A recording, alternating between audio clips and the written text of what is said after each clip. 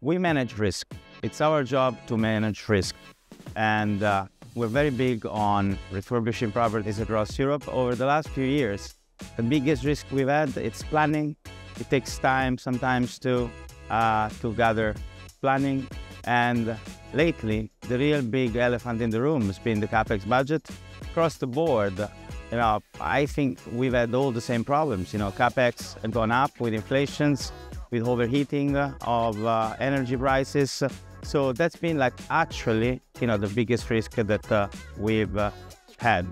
It's we do that because we see sense in delivering best products in the market. We are putting ourselves in the top quality locations, top quality buildings. And when you do the proper job, then the opportunity that the tenants are going to appreciate it.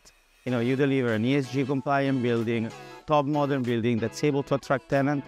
Then, even if you have CapEx increase, you're able to manage it because your rental levels are going to be appreciating and therefore it's going to work. So there are risks, timing is a big risk, CapEx is a big risk, but the opportunities that can come by asset repositioning are huge. And in Spain, particularly, historically, in the last 5 years, in the last cycle, offices have massively benefited by repositioning.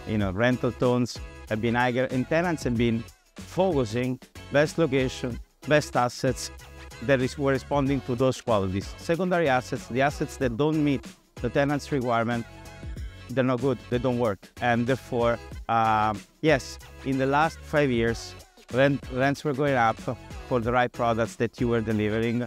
Cap rates were going down. It's been, definitely the best asset class. Today, with change of heart, with remote working and in capital markets, it's a bit more challenging. Cap rates are going up because of interest rates, but also because the asset class is seen as a riskier class.